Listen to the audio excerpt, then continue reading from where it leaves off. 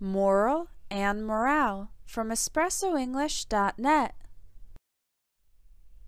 The word moral can be a noun, meaning the lesson learned from a story. It's often used in the expression, the moral of the story. The plural form, morals, refer to a person's standards of determining what is right and wrong. For example, the doctor refused to perform an abortion because it was against her morals.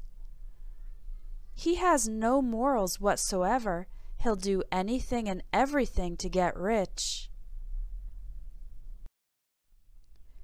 Moral is also an adjective describing issues related to ethics, matters of right and wrong.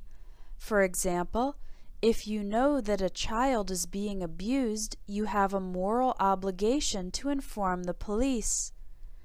We often use the word moral with obligation, responsibility, and duty. The word morale is completely different. First of all, there's a pronunciation difference between moral and morale. Morale is the state of spirit or emotions of a group of people, their general confidence and cheerfulness.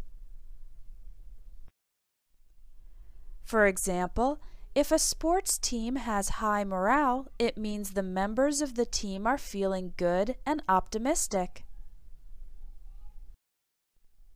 If morale is low among employees of a company, it means the employees are feeling negative and not motivated. This was a free sample from the new ebook, 600 Plus Confusing English Words Explained, available at espressoenglish.net. It has more than 200 pages and over 5 hours of audio to help you master these confusing words.